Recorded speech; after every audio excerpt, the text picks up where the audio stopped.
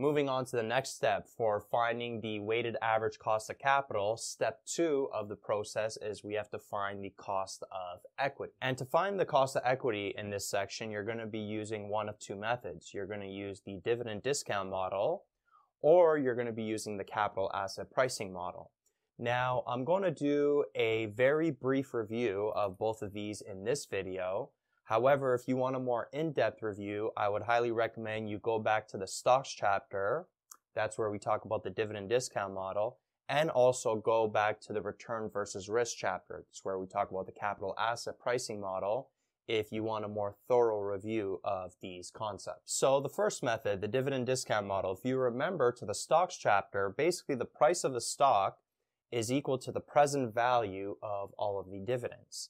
And the way that the dividend discount model relates to the cost of equity is basically these dividends, the rate that we are discounting them by to times 0 to get that price of the stock, we are discounting them by the cost of equity or the return on equity. So there are different scenarios that you can run into. If you remember, there's non-constant growth, constant growth. But the scenario that you're going to be running into mostly in this section is the constant growth scenario. So if you remember, the price of a stock in time 0, if dividends are growing constantly in the future at a constant rate, is just basically a growing perpetuity.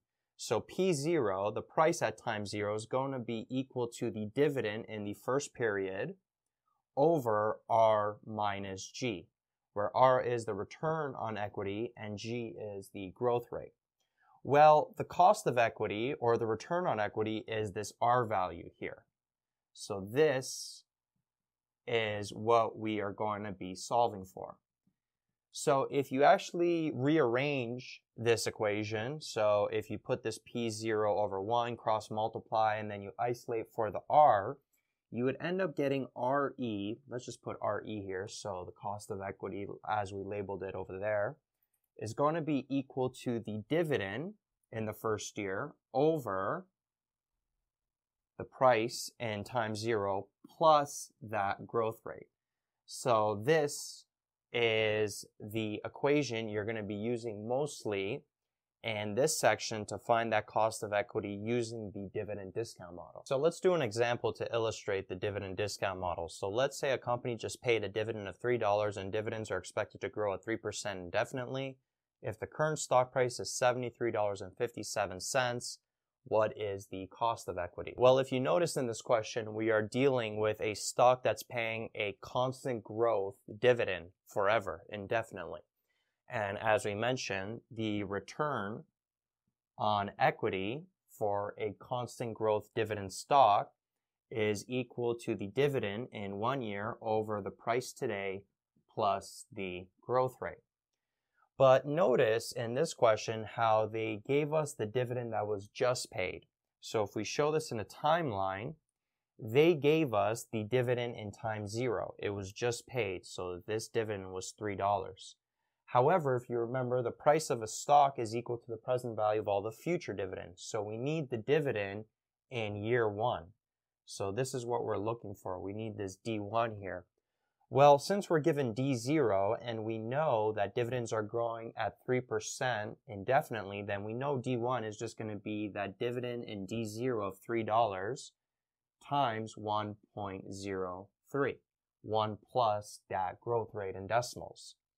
So when we do that calculation, we would end up getting 3.09, $3.09. So that's going to be the dividend in year 1. And we can now use that dividend to find the return on equity. So the return on equity or the cost of equity, both mean the same thing, is going to be the dividend in that first period of $3.09 over the stock price today, which is given $73.57, plus that growth rate of 3%, and that growth rate is in decimals, so it's 0.03. And when you do this calculation in your calculator, you would end up getting 0.072 or 7.2%. So that there is your cost of equity, and we found it using the dividend discount model. So this is an example of a question where when they ask you for the cost of equity, you're going to have to use that dividend discount model.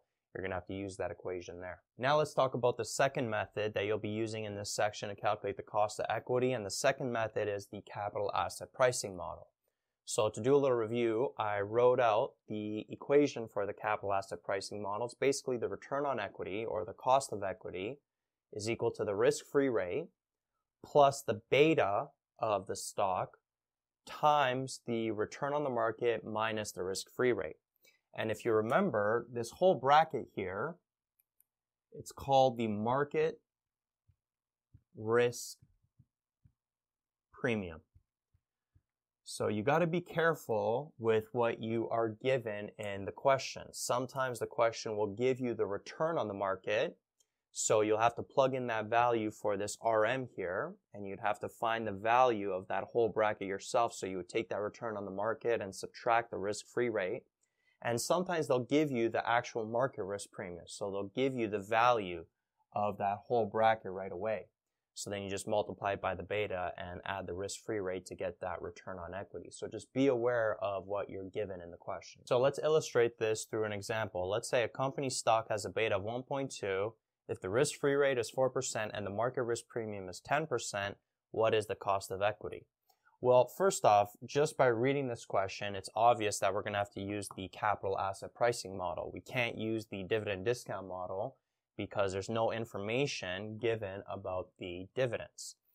So we know return on equity is equal to the risk-free rate plus the beta times the return on the market minus the risk-free rate. Well, the risk-free rate is given as 4%. The beta of the stock is given as 1.2. And then notice how we are given the market risk premium, and it's 10%. So that means that the value of that whole bracket there is 10%. It wouldn't be the return on the market, it would be the value of that whole bracket. So we would put in 10 for the bracket there. So when we do that calculation, 4 plus 1.2 times 10, you would end up getting 16% for that cost or return on equity. Now, let's switch it up a bit. Let's say that instead of this being the market risk premium, let's say they say the return on the market is 10%. Well, if the return on the market is 10%, well, now the way the capital asset pricing model is going to look is the risk-free rate's still going to be 4. We're still going to have that 1.2 beta in front of the bracket, but now we're going to have the return on the market being 10%, not the market risk premium. So we have to take that return on the market and subtract that risk-free rate of 4%. Okay, so it's a little bit different now. So we have to calculate that market risk premium ourselves. 10 minus 4 is 6%. 6% times 1.2, that gives us 7.2%, and then 7.2% plus that 4 gives us 11.2%. So our return on equity would be lower. It would be 11.2% instead of 16%. So again, just be aware with what they are giving you in the question. If they're giving you the return on the market, do it this way. If they're giving you the market risk premium, you do it this way. And that's pretty much it for step 2 for finding the cost of equity. So 2 methods you could use, either the dividend discount model or the capital asset pricing model. And you want to look in the questions what kind of information they are giving you. If they're giving you information about the dividends of a company and how much they're going to grow by, and they're giving you the price of the stock, you know you're probably going to have to use the dividend discount model to find that cost of equity. However, if you see information about the beta of the stock and the market risk premium and then the risk-free rate, you're probably going to have to use the capital asset pricing model to find the cost of equity. And I think there's actually a couple of questions where you're going to have to use both methods. So you would find 2 different cost of equities, and then you can average them out to get an overall cost of equity for the company. But just be aware of what kind of information they are giving you in the question to know whether you're using the dividend discount model or the capital asset pricing model. Usually you're only going to have to use one of the two. So let's do a little review of the steps that we've covered so far in finding that weighted average cost of capital. So far we found what the cost of debt is going to be. We know that's just going to be the yield to maturity on the bonds that are issued by the company. And then we also just found the cost of equity. And we found that with one of two methods, dividend discount model or the capital asset pricing model. And so far, we've only been talking about debt and equity as forms of capital that we can take in order to buy assets and start a company. Well, there's actually a third form of capital that's going to be mentioned in this section, and we can take on preferred equity or preferred stock.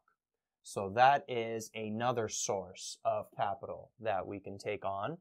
And obviously, we're going to have to pay some kind of return to those preferred shareholders. So let's call that return the cost of preferred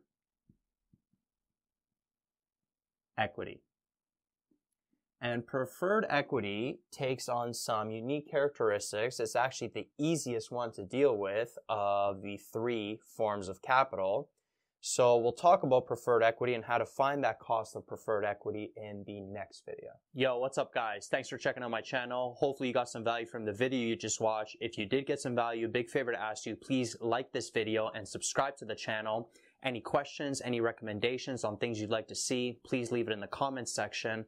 Also check out the description box below for links to material and content related to the video you just watched. Peace out.